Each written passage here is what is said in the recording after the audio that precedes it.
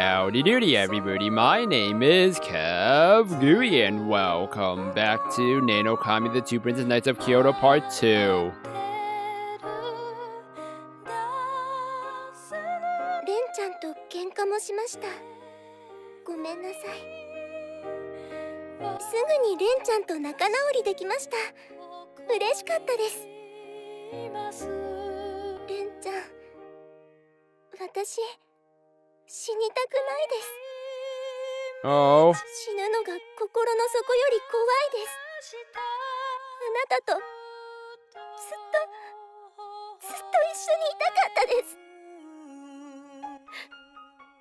ンちゃんのおそばにいたかったです。レンちゃん大好きです。この世界で一番大好きです。この手紙を読んでくれてる時には私はもうこの世界にはいません。No, no, no, no, no, no. レンちゃん、こんな私を愛してくれた人、生まれ変わったらまた好きになりたいです。 No, no, no, no, no, no. 一緒に学校というところに行って一緒にお勉強してまた一緒に遊んで一緒に笑ってレンちゃんの一言一言にドキドキして好きです。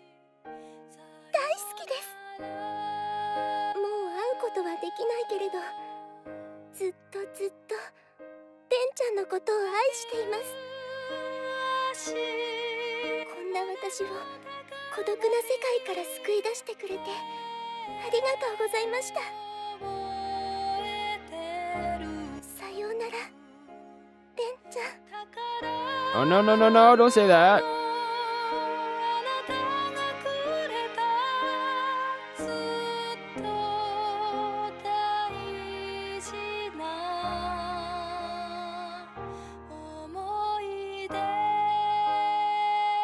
Oh no, it's not good. Please don't just. Oh. 姫は私と同じ身長くらいの女の子はどこ？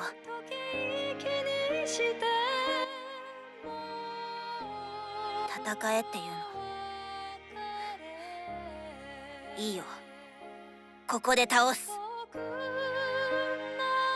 I can barely muster up any power at all. Chances are I'll get one strike out at best. それでも私は姫を守るって決めたんだから。 Unleash my power and dash straight in. So long as I can connect, it doesn't matter if he counters. しーちゃん、ごめんね。 Huh? What does that mean?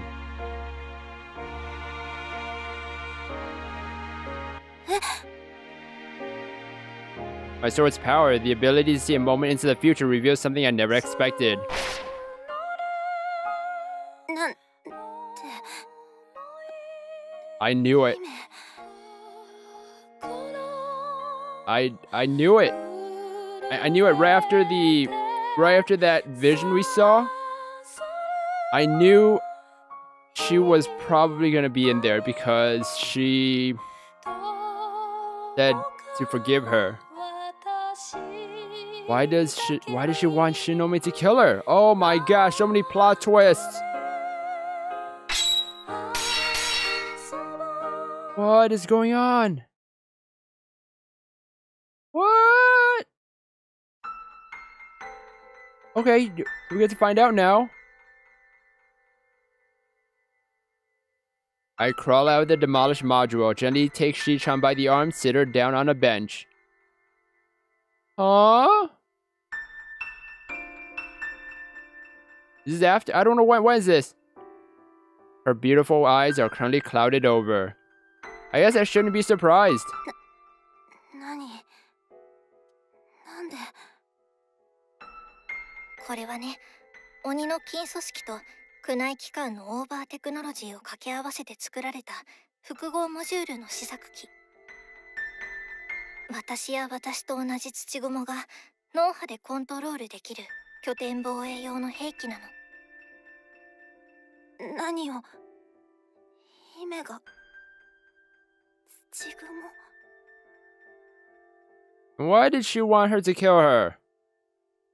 I choose to ignore her and instead proceed with my explanation.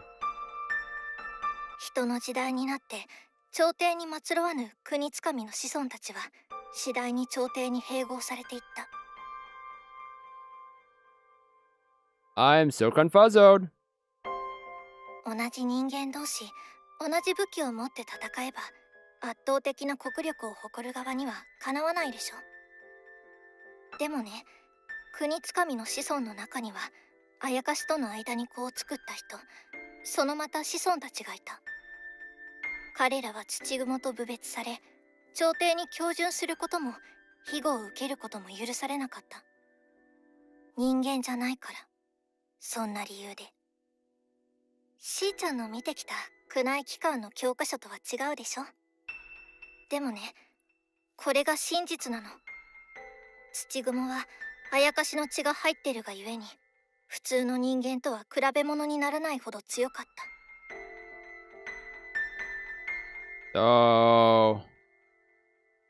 So in the last game, there wasn't really any point of that last scene. It was just to trick us that Tsuchimikado-san was talking to Tsuchigumo.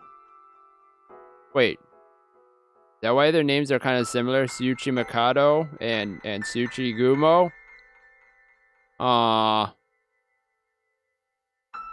そんな土蜘蛛も次第に討伐されていって滅びたの。表向き。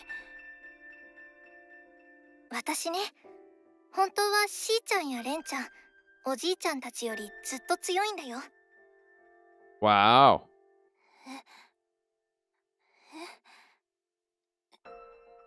どういうこと？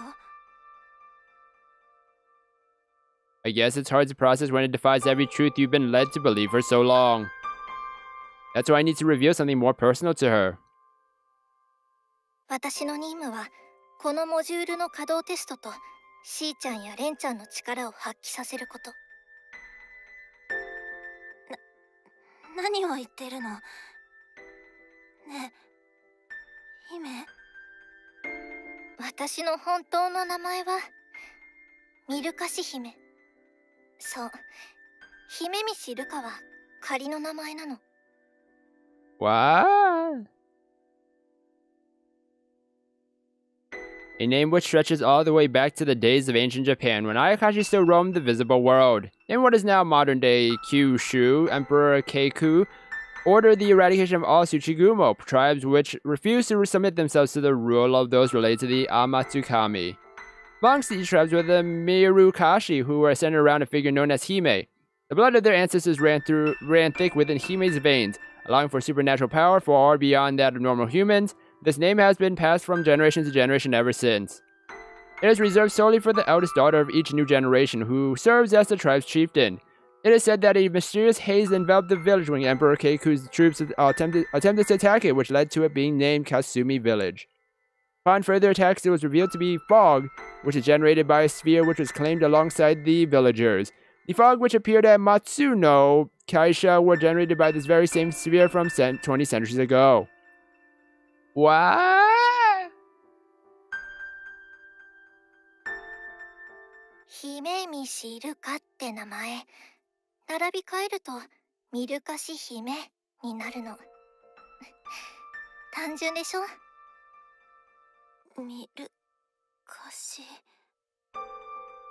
ミルカシは九州で朝廷に抗い、とうとう最後には歴史から消された一族。でも実際はある時条件付きで生きることを許されたの。それは朝廷、宮内機関への絶対服従、そして汚れ仕事の押し付け。屈服させられた私の一族は長きにわたって朝廷、そして後の宮内機関の暗部として飼われてきた。特に宮内機関には人以下の存在として扱いを受けた。人間としての尊厳を取り上げられ、彼らの家畜としてね。そしてそれは現代でも続いているの。私はね、都辺とは環境がまるで違う結界で隔絶された村で、ミルカシ一族の末裔の長の娘として生まれたの。そこは過酷な環境で十分な食事がなくて、外に働きに出ることも許されなくて、時々宮内機関の人がわずかな食材を差し入れに来るの。お母さんくらいの世代まではこっそり村を抜け出して髪を売り、体を売り、お金を稼いでいたらしいけど。Oh. Well, I'm gonna end the episode here, everybody. Things are getting hot and heavy with emotions here, and wow. We'll find out more in the next episode. So if you guys enjoyed this episode, then please slime that like button and subscribe down below for more awesome videos. Thank you, everybody, for watching this episode, and you will hear me in the next one. Goodbye!